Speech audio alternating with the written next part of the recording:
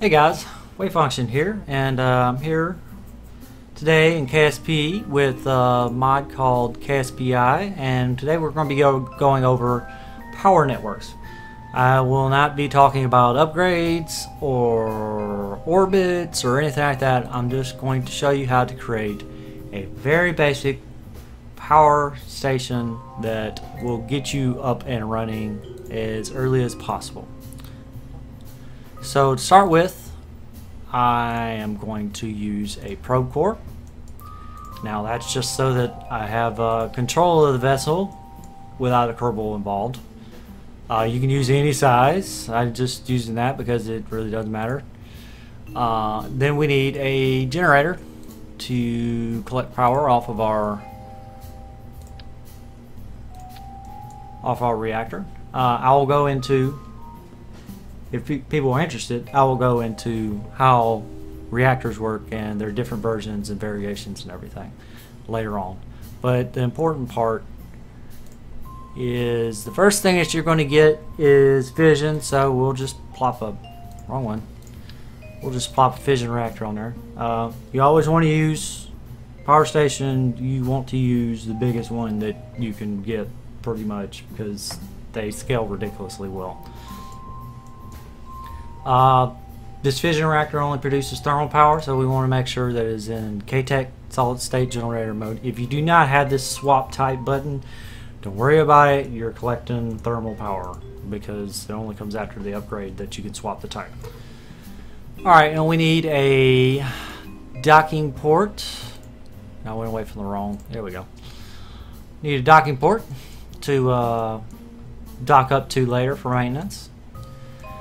Now to transmit, we need transmitter. Now you may be tempted to use this big bad boy, plop it on the side, expand it. It's big and huge, looks really neat, deploys really neat, it's got a cool animation. Yeah, forget about that. You don't need that. For transmission, all you need is an array. Doesn't matter the size whenever you're transmitting. When you're relaying, size doesn't matter either. Neither does orientation. So when you're transmitting or relaying, size and orientation of the array does not matter. All you need is line of sight to be able to receive the power. It transmits in all directions, it will relay in all directions. So assuming that we want this thing to be able to relay and transmit, we'll plop two of those on there, and we'll set one. When we get outside, we'll set one to relay mode and one to transmit mode, and that will allow this station to act as both a relay and a transmitter. So you can send up multiple versions of this same section here and create your network off of whole power stations instead of just sending up relay only, which I'll show you. I'll show a simple relay later. But we want to make sure that our thermal, that we're not going to overheat, so we need to make sure we have enough radiators on here. Now, should be able to get away with just these. I think 4 of them should do. Let's scooch this down.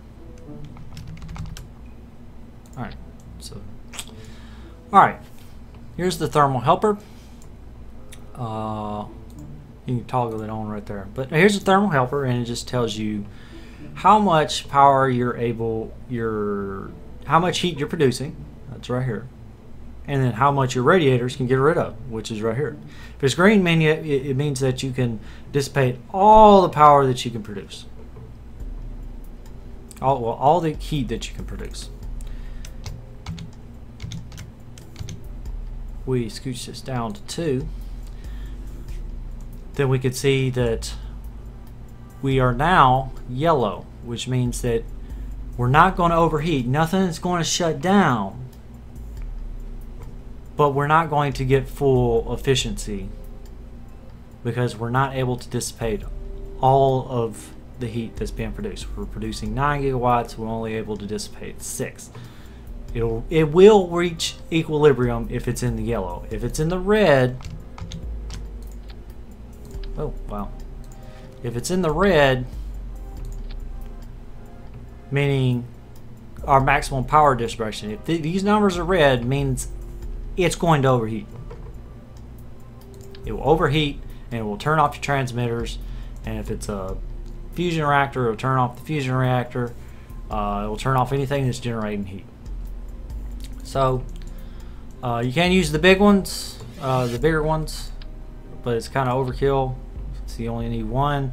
They scale by 4, so we'll just go one size down and add 4, and whammo, we got enough. We can get by with 3, I think. Yeah, we can get by with 3. We're gonna go with 4 because this looks pretty. All right, so now we got our power generation, our power source. We can transmit it. We can relay the power. We can dock and refuel and all that good stuff, and we can dissipate all the power or whatever.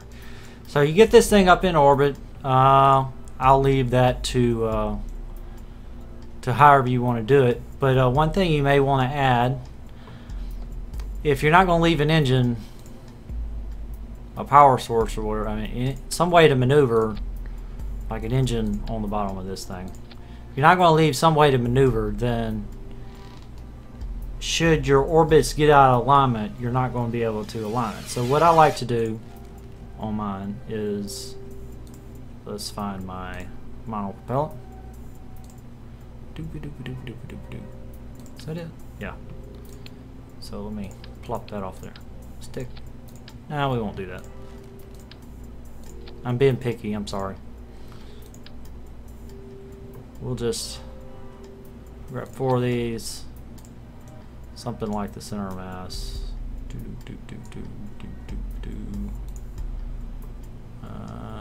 Which one is it? I think it's that. I got too many add-ons. Alright, that's close enough. This will give us a little bit of attitude control. It means that we can adjust our orbits if need be, as long as we have monopropellant on board. You shouldn't really need it. I'll show you why in a little bit. I'll show you a little trick to getting your orbits set up. But that's your basic power station. Now, if this thing will transmit and relay. If you don't want to, if you're worried about fairings, because these things poke out a whole lot, if you're worried about fairings, then just plop your docking port down there. Just put, oh, stop being stupid. I just put one up here, and you can set that to transmit, and it'll transmit all the power, and then you'll have different satellites in orbit around it that will relay the power around Kerbit. Now I will show you a simple version of that right here. So we just take a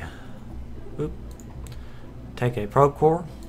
Is that the right size? Yeah. Everything looks small with the new large parts now. Okay, so simple relay. We want to be able to control its attitude. Where's my buoy? I went right past it, didn't I? Oh, there it is. I'm only using the stock parts just for this example. But anyway, and then we throw some RCS on here just for some attitude control. 3, 4, and make sure that it still has power. So we'll add some of these. Don't need all of them, but that'll do. And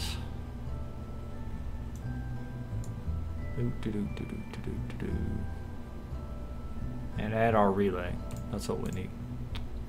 Relay, relay, relay, relay.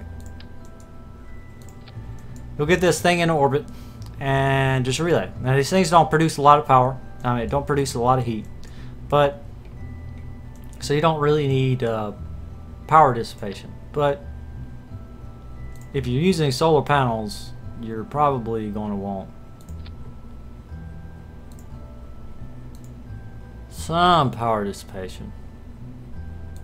In which case you can just take 4 of these little bad boys on there, and you're dissipating way more power in this thing. Relaying does not generate waste heat. I don't know if these generate waste heat. I don't think wherever the thermoelectrics generate waste heat. But should they generate waste heat, you got a way to dissipate it. The body itself is going to dissipate waste heat somewhat, but you can augment it. You don't have to include it, but if you're using solar power to make sure that your probe core has power, then you're going to want to include at least a little bit of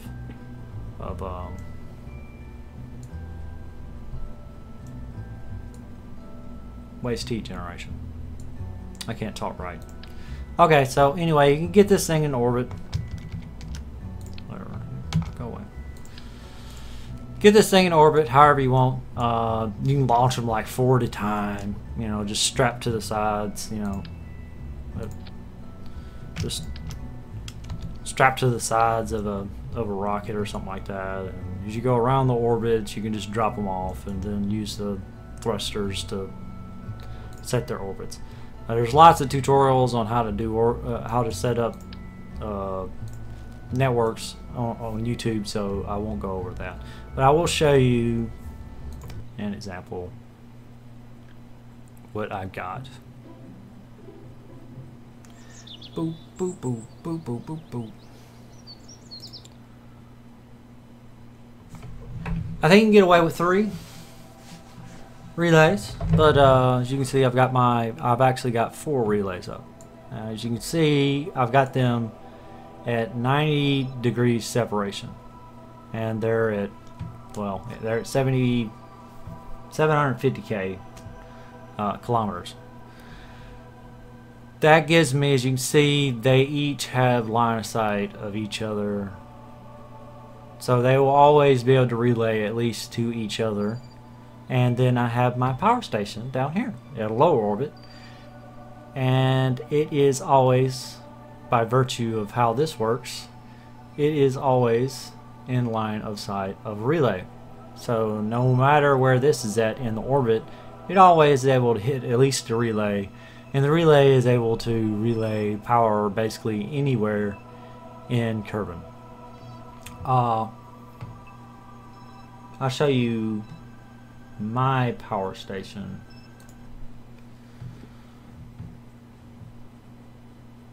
Just for shits and giggles. Come on. You can do it. I like to use fusion. The lifespan of your typical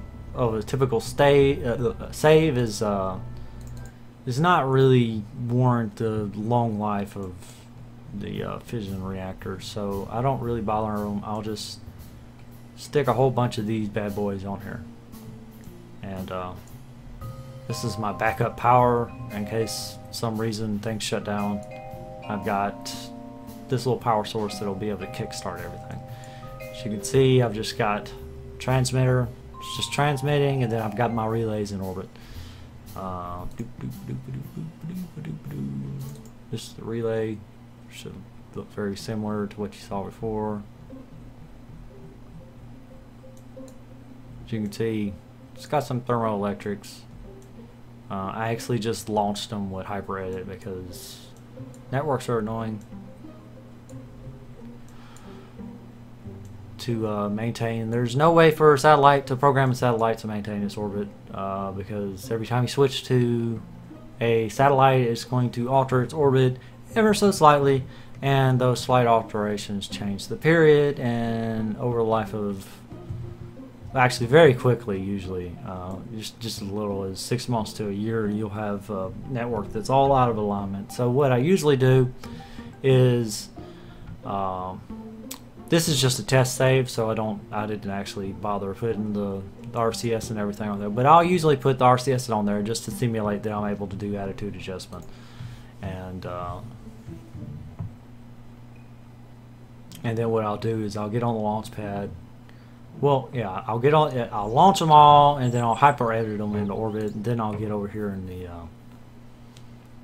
the Space Center, and then I will use hyper edit, and then I'll just use orbit editor, select my relay, and I'll set my my orbit, and then I'll change the slider here. Where it is. I'll just change this right here, this MEP something, some time to epoch or something like that. Anyway, I can't remember exactly what it means. Anyway, it just means the phase of the orbit. That's what it effectively means. So it'll, like, this would be like 0 degrees. This would be, you know, 90 degrees, 180, and then as you can see, this one's a little bit off. Anyway, 270, and then, you know, 360, 0. So I'll just slide them all into place. Well, first I'll set them as 750 kilometers, and then I'll slide them around until I get them in the approximate shape, and then I never touch them again. I never switch to them, because as soon as I switch to them, as you can see, they're all exactly, well, pretty much exactly 750 kilometers, which means that their period is exactly the same. So they will never catch up to each other or move far away from each other. They will always move perfectly in lockstep. And that's how I simulate the satellites being able to do attitude adjustments automatically, which normally the computers would be able to do that, but you can't do that in KSP, so I simulate it like that. You can choose to do it if you want, or you can add the added challenge of maintaining your orbits on your own. But anyway, I think that covers pretty much everything I wanted to cover in here. Like I said, I'll go into the different types of reactors in a later tutorial if people want it, and may go into resources and where you get them and stuff like that, and how to use the different drives and all sorts of other stuff. But that all depends on how much interest there is. So if you like it, please like the video and share it, and I'll see you guys later.